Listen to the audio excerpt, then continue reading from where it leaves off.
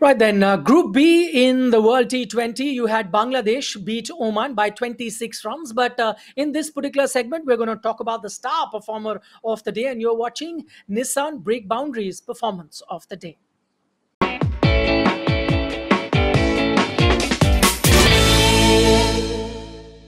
And the player that we've picked for this segment is Mohammad Naim, who got 64 of 50 deliveries. That included 3 fours and 4 sixes. For more on this, we are joined by Shahryar Nafees, the former T20I captain of Bangladesh.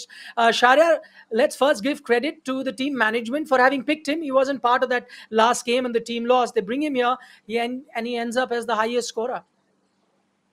Yes, last match, I truly believe it was a mistake not playing Naim. Naim has been playing 16 matches consecutively. He has been the highest scorer for Bangladesh. He was scoring in the warm-up games as well. But, you make mistakes and you rectify that. Bangladesh team management brought back Naim in, and Naim showed why he has been the best performer for Bangladesh in T20s in recent times. He was very calm. He was focused. He didn't try to do a lot of stuff. He was batting straight. He was picking the right balls. He was picking the gaps. When the team needed him, he hit the big shots. It was a brilliant performance by Naim.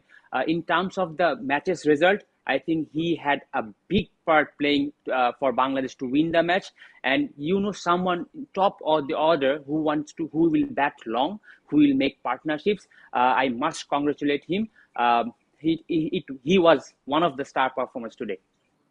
Thanks so much for that, Shahryar. And this was Nissan Break Boundaries performance of the day.